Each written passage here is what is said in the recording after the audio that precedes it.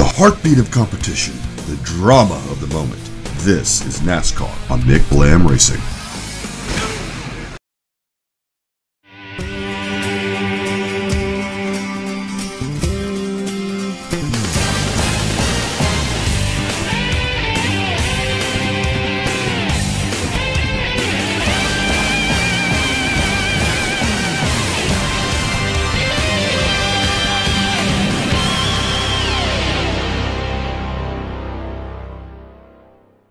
With the excitement of Speed Weeks out of the way, it's time for the real season to begin and a whole new level of excitement to take charge. And it all starts here at the North Carolina Speedway located in Rockingham, North Carolina for today's running of the Subway 400.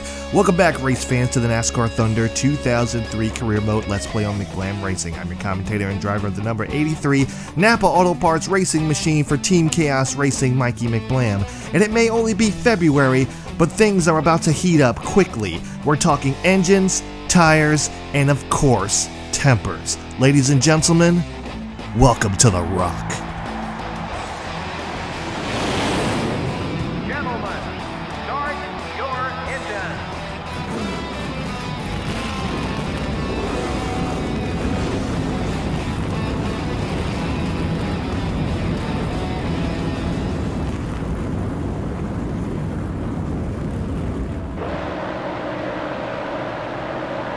Well, let's see how they line up for the start. The 83 car, the NASCAR Winston Cup points leader, will be starting for the pole. In the second row are the Target Dodge and the 98 car. Starting the race from row 3 are the Team Rusty Ford and the KAOS Chevrolet.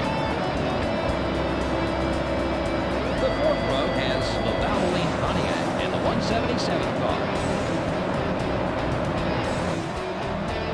Starting the race from row 5 will be the 123 car and the Sprint Dodge. In row 6 we have the UAW Delphi Chevrolet and the 27 car. Starting from row 7 will be the Ganassi Racing Dodge and the DuPont Chevrolet. In the 8th row are the Dale Jr. Chevrolet and the Caterpillar Dodge. In the 9th row we have the Citgo Ford and the Dodge Dealers UAW Dodge. In the 10th row are the Singular Wireless Chevrolet and the M&M's Pontiac. Starting the race from row 11 are the Motorcraft Ford and the 88 car. The 12th row has the Altel Ford and the Haviland Ford. Starting the race from row 13 will be the Dodge Dealers UAW Dodge and the Square D Chevrolet. In row 14 we have the 26 car and the Lowe's Chevrolet. Starting from row 15 will be the 63 car and the Napa Auto Parts Chevrolet. In the 16th row are the DeWalt Power Tools Ford and the Kodak Chevrolet. In the 17th row are the 46 car and the 16 car. In the 18th row are the Interstate Batteries Pontiac and the GM Goodrich Service Plus Chevrolet.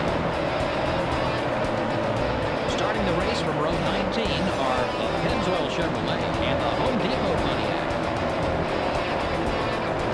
The 20th row has the Rubbermaid Ford and the 101 car. Starting the race from row 21 will be the America Online Chevrolet and the 139 car. And finally, starting from the rear of the field will be the Tide Ford.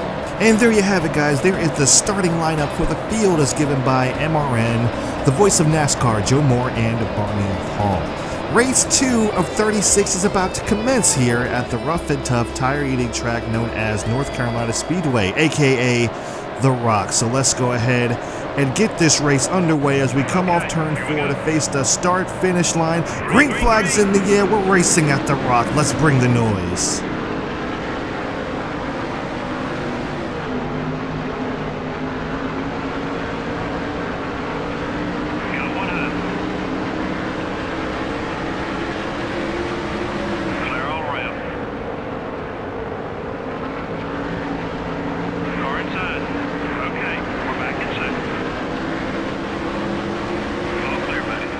Lap 1 of the race is complete, already kind of showing our rust out here, but we also have an extremely tight race car as we get up into Mark Martin off turn number 2 that time. He's going to have the run on the outside as we got a little bit loose down the back straightaway coming off of 2.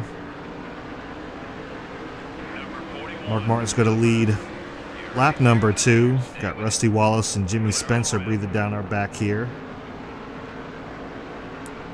Like I said, there's a lot of rust, a lot of cobwebs. Ooh, man, Rusty Wallace really poking his nose in there. Putting a lot of pressure on us. Jimmy Spencer just kind of laying in wait there, trying to see where he can make his move. Rusty might be faster than us, but we're battling a tight car right now. I'm gonna say a tight truck. Doing too much truck racing, but yeah, we're battling a tight truck right now. And it looks like we're going to have to let Rusty Wallace go here shortly because I don't think we can hold the bottom. Yeah, we can't hold the bottom. Not on new tires. I think once the tires start to wear, it starts to get a little bit better for us. Ooh, okay. Had to really back out of it there so I didn't run over Rusty Wallace. A little loose off the turns there. This isn't our best car. I would still think it would be performing better than it is, but this is not our best car. Like I said, we have a plan going forward. Oh boy, slid up into Rusty Wallace a little bit there, really throwing it into the turn. We can get in the turn deeper, but we just can't hold the line down on the bottom. If we can grip it on the bottom, see we have this loose in, tight center, and then it'll just be loose off.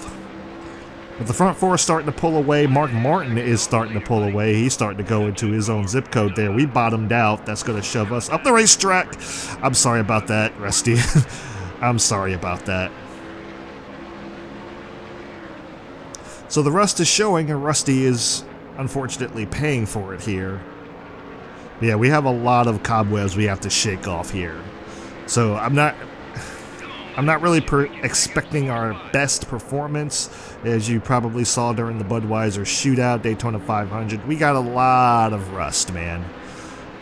A lot of cobwebs we got to shake off. We got to get back into a mode here. We have not really dug into this career mode in literally over 2 years. So we're having a heck of a battle for second. This looks like where the battle is going to be. Up here in the top 3. Is that Dale Earnhardt Jr.? Jr. started 15th. Alright. See if I can close the door on Jimmy Spencer here. Not quite. Shoved up the racetrack.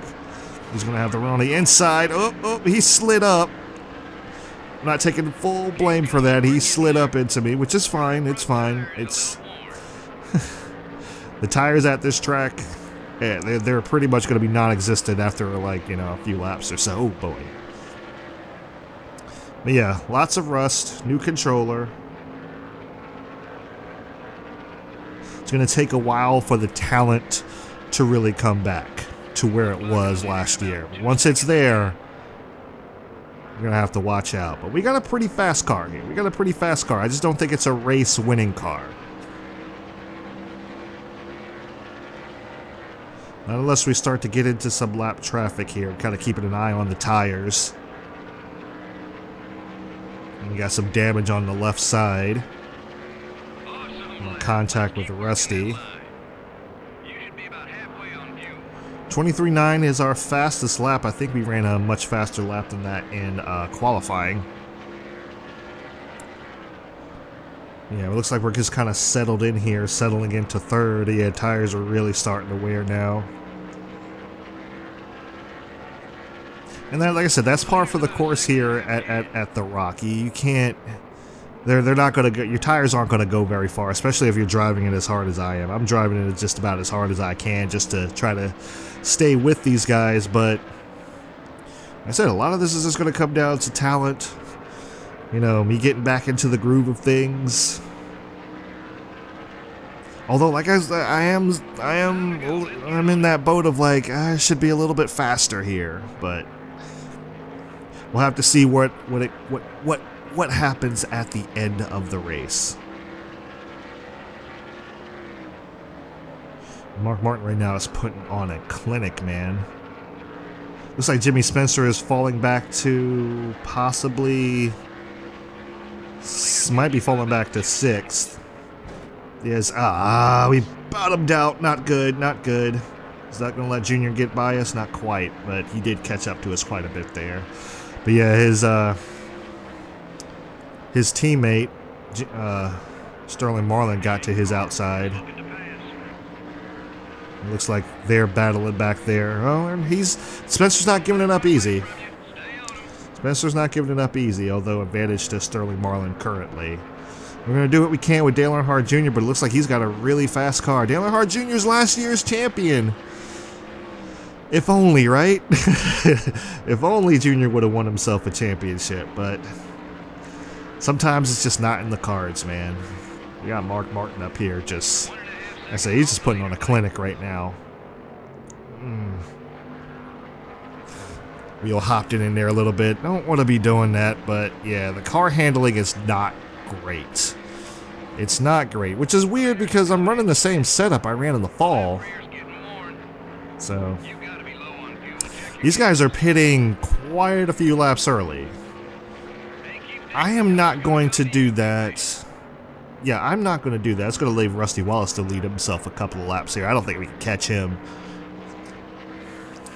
But yeah, they're pitting quite a bit early. I'm not really prepared to do that, at least not here at Rockingham. You know, if this were maybe Atlanta or some other racetrack, maybe I'll you know, take and pit a couple laps early. Actually, I think we're getting to that point now, man. We're getting to that point now. But no, if this was any other track, I'd probably do it. But tire wear is so big here. I don't need to be. I really don't need to be chancing it and trying to stay out on older tires towards the end of the race. And we bottomed out again. Golly. Yeah, when we bottom out, we can't do anything about that. When we bottom out, it's just like it's going straight. So we're gonna go ahead and come down. Well, I slowed down a ton, and I still couldn't keep it down there on the apron. But anyway, we're gonna go ahead and come down pit road. 4 tires and fuel. We're gonna go ahead and go one more half round of wedge out of it, and no real significant damage there. So we're gonna go to shake out. Like that was about a 15-point something pit stop. I imagine these guys aren't going to be too quick to start off. They usually never are. When we come out to, yeah, see, they're a little bit sluggish right now. But that's okay. That's okay. Like I said, it takes time for these guys. It's just taking time for everyone to get back into the swing of things. So, not the fastest pit stop. We definitely didn't hit our goal time. Let's see how many positions we lost. There goes Dale Earnhardt Jr. Now what we're going to have to deal with now is a loose race car on the start here. This is Bobby Labonte. I believe he's going to be for position. Not everyone has pitted yet. I think we're coming back on the lead lap right now. Alright. So now we got a loose race car that we're going to have to contend with here. And yeah, now see, we're really loose off. And that's going to hurt our quarter exit acceleration quite a bit, but I'm hoping in the long run it'll start to come to us, and then we can have that acceleration off and it won't be too bad. And I kind of threw it in there just to kind of get back around them. Alright, so we are 4th right now. We have lost 2 spots on pit road. Yeah, man, that just shows you. I mean, I had a pretty bad entry too, so I mean, I'm not really putting it all on the pit crew there. Oh boy, come on. It's just that loose exit, man. That loose exit's gonna be a handful to deal with right now. Boy. Bobby Labonte all the way on the apron trying to get around us. And still maintaining speed. I wish I could do that. And is this Ricky Rudd? That is Ricky Rudd. Ricky Rudd. Now, if you remember last season, yeah, he's gonna get a run here because I got loose. So Ricky Rudd and I had a heck of a battle towards the. I'm sorry. Sorry, new controller. Who dis? Ricky Rudd and I had a heck of a battle last season in the fall at this track. And I had a really, really dominant turn 3 and 4. And my 3 and 4 is not terrible here. It's still kind of tight in the center. But my 3 and 4 is not terrible, but 1 and 2 is usually where they could get me. He charged around me on turns 1 and 2. And I threw it into turn 3 and had the acceleration to come off the turn and beat him to the line. Just barely, though. We were side by side. There goes Dale Jarrett taking over the top 5. He's going to run the high line there. We slid up the racetrack just a little bit. I need to run just about a half a lane up. I can't really keep it down on that bottom too well. If I could run just about a half a lane up, I think I would be better. Like, yeah, right about there, but like with most NASCAR games, you leave a half a lane up, they're going to go ahead. Oh, Bobby Labonte, trouble. He looks like he lost it coming off of turn number 2. He's going to fall way back. That's going to leave the 5 of us to race it out here. Or 6 of us, rather, to race it out here. But, man, Mark Martin is just in another zip code, man. He's always been good at this track in this game. He's always been good at this track, so it's really no surprise to kind of see him out there. I would imagine that Rusty Wallace is up there with him. When it comes to the shorter tracks, you're definitely going to see Rusty Wallace up there. Surprised I didn't see Kyle Petty running up here, to be honest. But you're definitely going to see Rusty Wallace up there. Mark Martin at Rockingham is pretty much a guaranteed, you know, thing that you're going to be battling him up here. Dale Jarrett is just good everywhere. He's Mr. OP. Still tight. Still tight. Yeah, we just can't. Oh, okay. And we're much looser off. So it's like the adjustments didn't really help all that much. But yeah, we don't seem to be able to drive it like we could in the fall. Now the thing is, what I'm not sure of, as we bottom out there, what I'm not sure of is if there is an actual difference. Don't wreck this, please. Don't wreck. What I'm not sure of is there an actual difference from you know, winter to fall. That would be really cool because I do notice, like, at some tracks I'm just better in the fall than I am in the winter or the spring, and some tracks I'm better in the spring than I am in the it's on repeat tracks. I've noticed that. And that's not just here in career mode. Obviously, you're getting better as you're going progressing through career mode, but that's also through. Ooh, you slowed up way more than I thought you would. I'm so sorry, Ricky. I'm sorry, Ricky. My bad. My bad. Yeah, he slowed up way more than I thought he would, but man, I caught him. So okay, the tire wear is starting to affect these guys as well, so that's good. Here we have Tony. Oh my gosh, Tony Stewart. Tony Stewart. Okay, I need to get around you. I'm sorry. Sorry, Ricky. I'm going to have to start using you up, man. We're going to have to race for this top 5 because if Tony Stewart catches me, he's passing me. Tony Stewart started like 38th, and he's running up here in a top 10 already. My gosh. At least from what I remember, you start at like 28th. Or 38th, excuse me. The 28th's right behind me. Come on, don't lose it. Don't lose it. I'm fighting this race car off that turn, man. Fighting it hard. Okay. Oh, dang it. I swashed up. Alright, let him go. Oop, oop, oop. Little loose off. Sorry about that, Ricky. We're going to try you again here in turn 1. We're going to have a heck of a battle here. Oh! Contact. Big contact.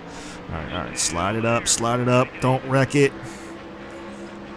Come on. Come on. So is this just going to be what? Is this what it's going to be? What it is? Is this going to be the battle between? Is this track going to be forever be the battle between myself and Ricky Rudd? I don't have a problem with that, but this is what it looks like here. We're forever going to have a battle. God, don't wreck it. Oh, you screwed up, Ricky. You screwed up. You should have stayed on the outside. You might have had more of an advantage there. White flag in the air. 1 to go for Mark Martin. Can he hang on? Ooh, we caught Dale Jarrett really fast there. Got into Ron Hornaday. Mark Martin into turns 3 and 4 for the final time. We've got nothing for Dale Jarrett. We washed up the racetrack. Mark Martin wins the Subway 400 here at North Carolina Speedway, and we're going to come home with a top 5 finish. Hard fought as heck. Dale Earnhardt Jr. was second, Rusty Wallace in third, fourth Dale Jarrett. Like I said, we run out top 5. Not a single caution lap was run in the whole race. Whoa, that doesn't happen very often. It makes you pay a whole lot more for any mistakes. You don't have the cushion of yellow flags to get caught up. The Napa car gets a strong top 5 finish. Oh, I'm sure he's happy with that finish. If you can't get the win, a top 5 will still keep you pretty happy. Thanks for joining us. For Barney Hall and the rest of us here at EA Sports at MRN, we'll see you next time. Alright guys, so here are the race results for the Subway 400 here at North Carolina Speedway, aka The Rock. Mark Martin is your race winner, followed by Dale Earnhardt Jr., who started all the way from 15th place. Crazy. He was on a move. Rusty Wallace finishes 3rd, Dale Jarrett's in 4th, and we round out the top 5. 6th is Ricky Rudd, 7th is Tony Stewart, who came from 38th place, as well as Bobby Labonte, who came from 35th. Golly, these guys are on a move. 9th is Ryan Newman, and rounding out the top 10 is Sterling Marlin. Alright, and here is the rest of the field where you could pick out your favorite driver, be it old or new. Winner's purse of $157,000, no cautions, 2 lead changes, time of race 16:23, average speed of about 145 miles per hour, and the margin of victory 4.7 seconds. Mark Martin had checked out. I kind of knew from the start I wasn't going to have anything for him when I just could not catch him. Mark Martin had checked out. Anyway, looks like, I believe that's, like, no memes, but I believe that his name is Bernie Sanders. No memes or anything like that, but, you know, but memes. But he finishes in last place with a blown engine on lap 8. That was the car that was going down pit road, and I didn't recognize the paint scheme, so that explains why. Everyone else pretty much finished on the lead lap? Yeah, no. Okay, so we had 32 cars finish on the lead lap, Kyle Petty being the last of them.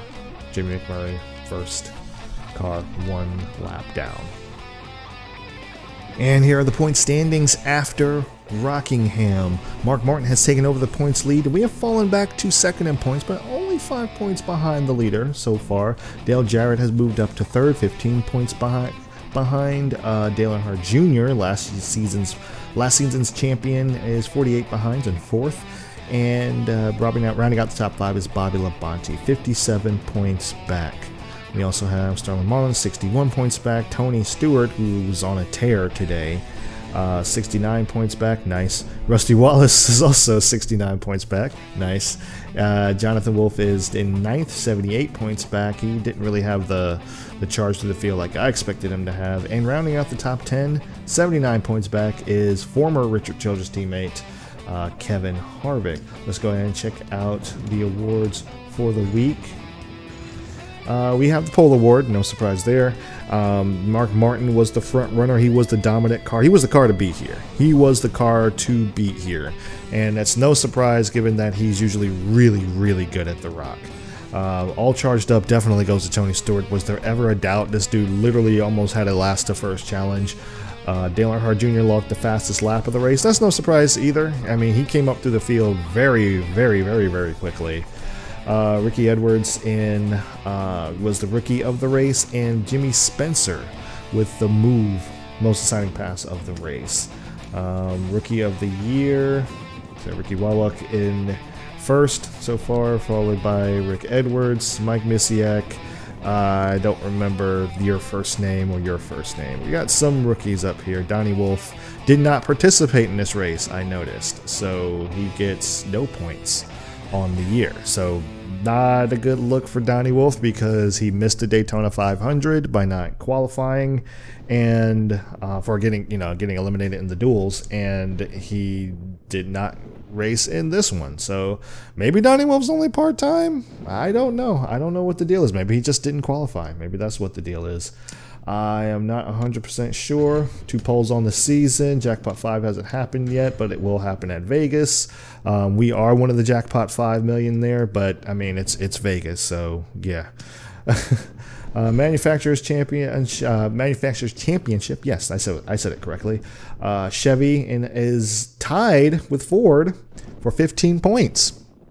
Well, makes sense. We were the first. We won the first race. Ford won the second race. So we'll have to see who wins that third race, though. I mean, I don't know about those Robert Yates Fords, man. Lap champion currently being held by Mark Martin, who led 33 laps today. We still have 17 laps. I believe that was possibly 16 last week, and now probably just 1 this week. Did we lead a lap? I'm trying to remember if we did or not. I actually don't remember.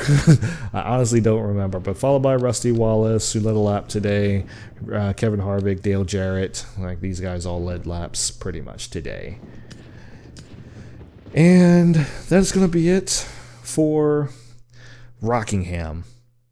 Fun, but the fact, yeah, when we were in that other car, actually, while I'm speaking here, I'll go ahead and do what I need to do. But while we were in that other car, it really showed, the power difference really showed from last season in the fall to this season now, where I was just like, well, I just needed to use this car, and it was a throwaway car. Like, I'm not even like trying to act like it's not, but yeah, this Rocket is, it's kind of a throwaway car at this point, and it just didn't have the power to get by. So we're going to go ahead and jump in and throw Amy in there because it was at a power of 79. Sorry, a power of 81. So it was not our best. The last time we were at the Rock, we were at a power of 83. So I'm going to head and put this in there. We're going to need that for Vegas because we need all the speed we can get at Las Vegas, because Vegas is a thing. Vegas is most definitely a thing, and we were just getting outpowered.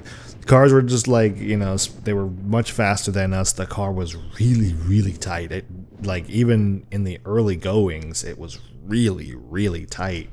And I did loosen it up, but it only served to like get me loose coming off the turn. You see, I was having to catch the car quite a bit. It only really served to get me loose, you know, from the corner exit, and that's not what I wanted. That did not really help my did not really help. It actually hindered me more than it helped me, and I wound up having to drive a lot more aggressively than I wanted to drive, just to make sure I got a top 5 at least, you know. So but all in all, hey, look, solid weekend, got a pole, finished top 5.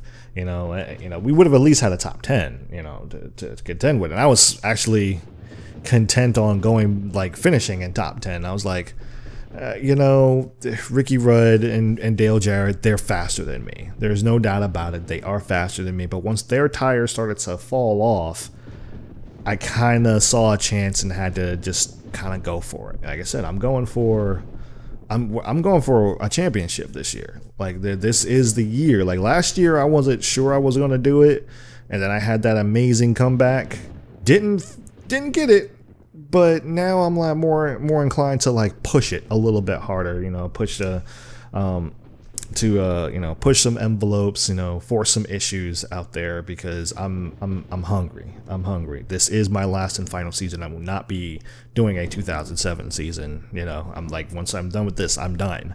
So I want to go out on top. So I'm gonna you know, if I see an opportunity, I'm gonna have to take it, you know, regardless of which. So no, it's not always ideal. Don't like driving that way all the time, but you know, I gotta do what I gotta do. And every race matters, from race number 1 to race number 36. Every race matters, and I need to make sure that I'm finishing well in every race. So, which is why I saved my super good car for Las Vegas, because I'm gonna need all the help I can get. But anyway, guys, I hope you enjoyed the race. Not as eventful, definitely not as eventful as the fall race, because there was a lot of shuffling, a lot of lap traffic. There wasn't a lot of lap traffic here. A lot of people seemed to be on the pace up until, like, you know, at least up until pit stops. Like, you know, we were catching lap traffic. I believe we were catching lap traffic early on last year. So a lot of people seem to be on the pace. A lot of rookies starting up front. A lot of new blood starting up front. They didn't finish up there. You know, the vets definitely came out and showed, you know, why they're the veterans, but, you know, why they're the best. But yeah. Not as eventful, but I hope you enjoyed the race regardless of which. I enjoyed it. I always enjoyed going to the Rock, one of my favorite racetracks. Definitely always a challenge, and definitely always fun. So hope you enjoyed it, and if you did, drop a like on the video. We really appreciate it. If you enjoy these races, I do them every weekend following the NASCAR Monster Energy Cup Series, if that's what it's still called. I know I keep saying that in almost every video, but I'm recording these like well before the actual Cup Series starts, and I don't remember if it's actually still being sponsored by Monster Energy or not.